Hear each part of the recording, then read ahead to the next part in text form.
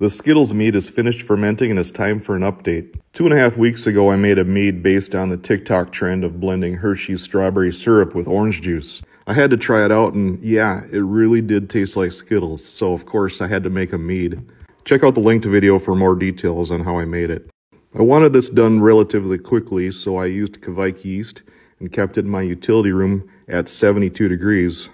Orange juice is notorious for not tasting so well after being fermented, so my strategy was to leave a lot of residual sugar. Original gravity was around 1140, this looks like about 1050. That gives us about 11.5% alcohol, and it's most certainly going to be sweet. It's quite hazy, which is fine. It's not very old, so that's expected. Moment of truth. It's time to see what this mead tastes like.